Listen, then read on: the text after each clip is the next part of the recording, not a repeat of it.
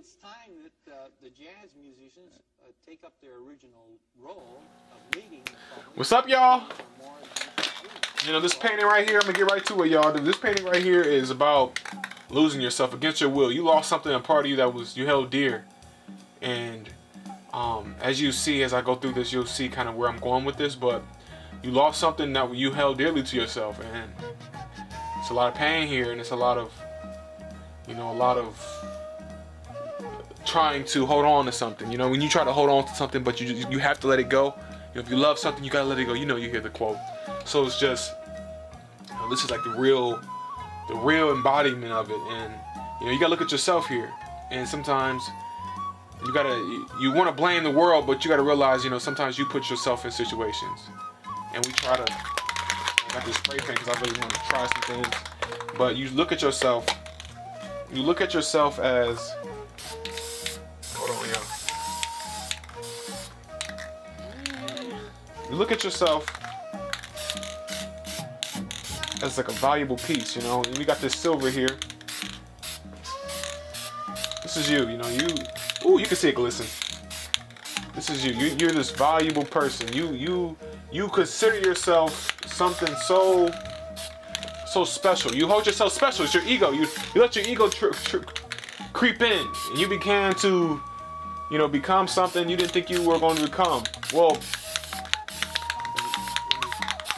you know, y'all know I need to think. You know, I gotta sauce, and then I can talk. Okay, so you consider yourself this valuable asset. You know, you're this person that's, you know, essentially silver, a diamond, a rare breed. But you know, that's really not the case in a lot of situations. Or, you know, we're all different, we're all unique, but this ego that you put yourself under kind of created this shell. So you created this shell here, and you'll see these, like, it's like this spackle. It's like this, you know, it's hard. It's ugly.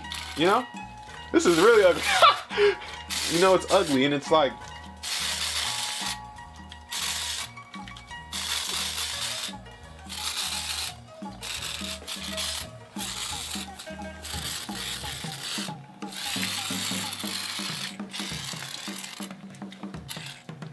ugh.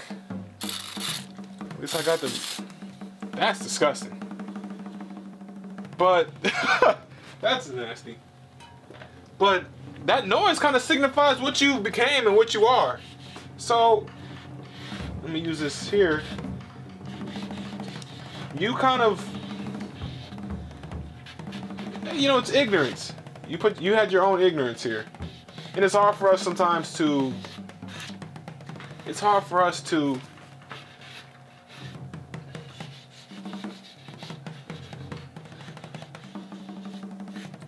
it can be hard for you, and I'm gonna do turmoil here in the head. It's turmoil, it's chaos here. But it can be hard for you, you know, to recognize that.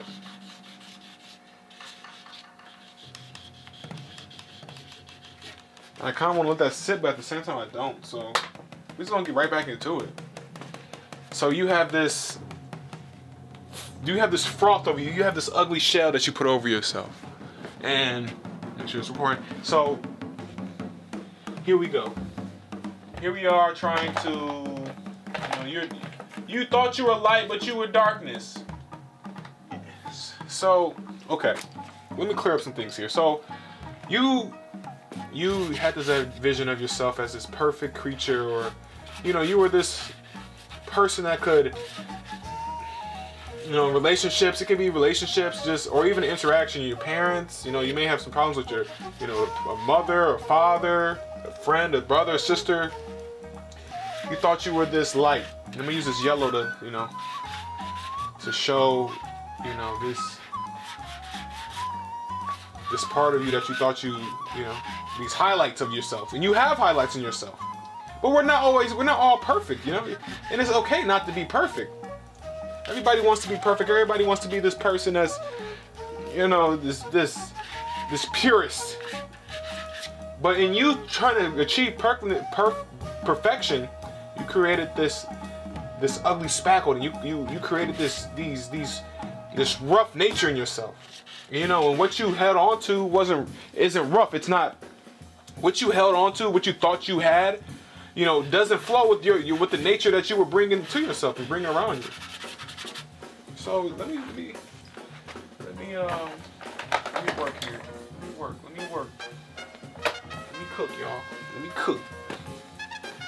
So, you know me, I love mixed mediums. To be honest, you know, I really fell in love with mixed medium. Like mixed mediums, this is my jam. Colors, realism, nah. You know, and it's just more prevalent. Like it'd be impossible for me to go back to realism just because it's how I view things now, and just what I feel the world really is. So here, like I said, you know, you brought this. You know, you held this thing to you. You know, and like most of us, we're really not solid. That's why I go fast sometimes, because it's like we're not solid people. And we're not solid as in we're not. Sometimes we think of ourselves as this absolute thing, and people, you know, they make decisions and they fear and they make decisions out of the mindset of everything's absolute. Like life is, you know, full of regrowing, regeneration. That's how I view life. Constantly building yourself, growing yourself. Some people view different, but you know, my life and you know lessons I've learned all came from ripping myself apart. It sounds violent. I'm a pretty dramatic person. So you rip yourself apart. You rip what you thought your identity apart. And I fast with strokes, and I'm really, you know, vibrant, rough. It's because, you know, that's what life is. We try to, you know, nature is life. So like a lot of times, I don't know. Everyone feels like life. Everyone, you know, gets attached to right and wrong. Oh, that's too slow. That's too fast. That's so harsh. And it's like, look at nature, you know. Look at what's really going on here. Look at a snake. We don't know if a snake is in pain when they shed their skin. Maybe there's science. Someone comment if there's science behind that, but we don't know. We don't know what's going on.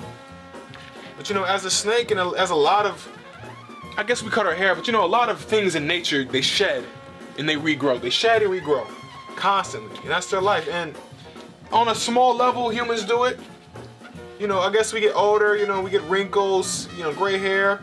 But it's, you know, in our prime years, it's not as prevalent. And you know, for a tree, for example, it's you know, it's prevalent that it's going to, you know, when the fall comes, it's going to die. It's not going to die, it's going to shed that old skin. And I think people need to realize that. You know, that's what life, in my opinion, that's what life kind of shows. You have to be receptive to it. Don't say you have to just recreate yourself every day, wake up and just do it every day, but you got to be receptive to learning and like realizing that you're wrong. And a lot of people think they're right, a lot. And you know, some people are okay with, you know, with their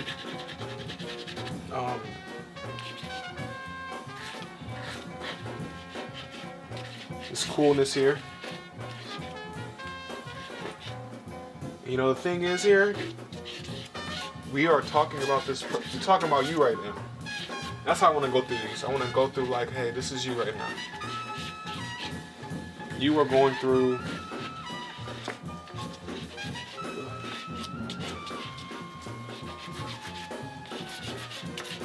maybe I should use the heat gun and heat it up, but no. So this is you right now.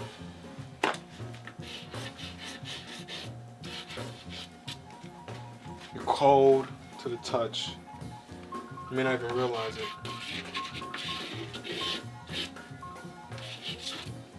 You kind of see where I'm going here. You can see what the other figure is going to be. You know, it's going to encompass.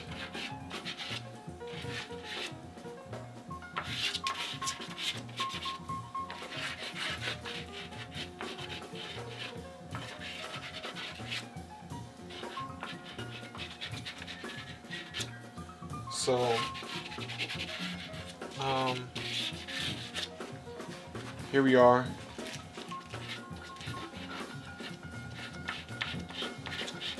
I may try to tweet this up in the videos, because I'll try to, you know, I want to do more, you know, it's layers to everything. So, but here we are. You know, you're rough. You have, you know, you have that image of yourself as being this light, this vision. You know, you have this image of yourself being light, being something special, and you are special, but, you know, possibly you may have gotten too comfortable, maybe, you know? You know, as that analogy about the flowers, you may have, in some senses, forgot to shed and reevaluate your skin. So, it's a lot of pain. And, you know, one thing, I don't like those hands, but, you know, one thing about,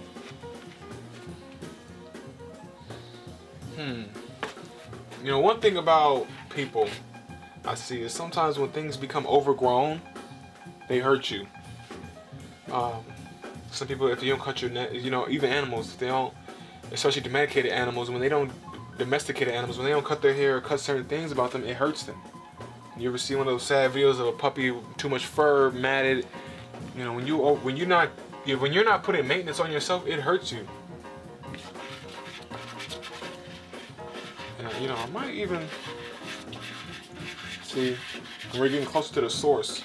You're getting closer to the thing that hurts you. You know, when it touches your skin, it feels great. Ooh, I know I got a white chalk somewhere. I got white chalk somewhere. Here it is. You know,